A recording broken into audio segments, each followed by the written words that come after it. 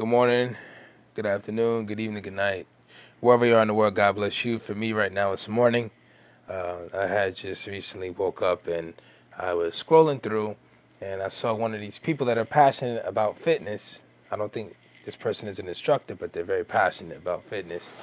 And they was explaining pretty much about excess skin. Uh, Excess skin that hangs off his stomach sometime, or people that have excess skin on their body after they finish losing weight. Some people rather just stay big or stay a certain size because they're afraid that if they lose the weight, they're afraid about the skin. And she was saying, what's the comparison to having a fit body, feeling better, being more better in your body, in your temple, and just feeling better as a whole, and then worrying about excess skin or being big and unhealthy and having problems, with health issues. So basically, what she's trying to say is you can't look at other people and look at celebrities and look at like how their stomachs look and how their bodies look and be like, that's how you want yours to be. Number one, like she was saying, they have things at their fingertips that we don't have.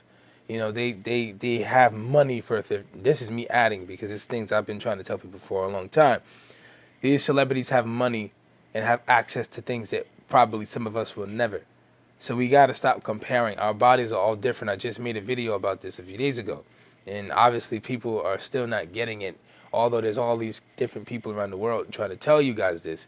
My body is not going to look like your favorite movie star. That's not going to happen.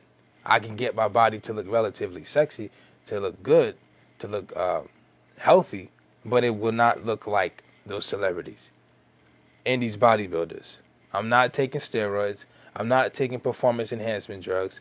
I don't like powders when it comes to protein, whey protein, all that stuff. I don't like that stuff. I don't want to put that stuff in my body because I personally feel like a lot of that stuff is cancerous. That's just my personal opinion. You can't knock me because of that. And I don't want to put those foreign items in my body that my body will not recognize.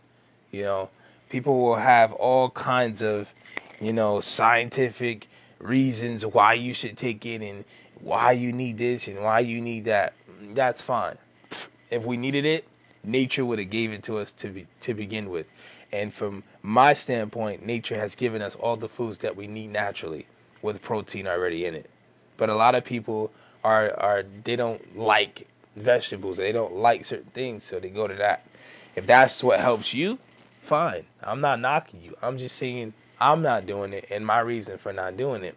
So if I never get a shredded 6 or 8 pack, so be it. As long as my arms and my thighs and everything is fit and look good.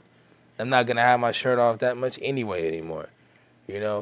I might have tank tops on to show my arms and stuff, but I'm not going to walk around with no shirt on no more. It's too cold for that. But anyway, yeah, basically she's trying to get people to understand, be you, work with what you have. Some people are blessed with genetics that others don't have. It sucks, but it's an unfortunate. So peace, love, shalom.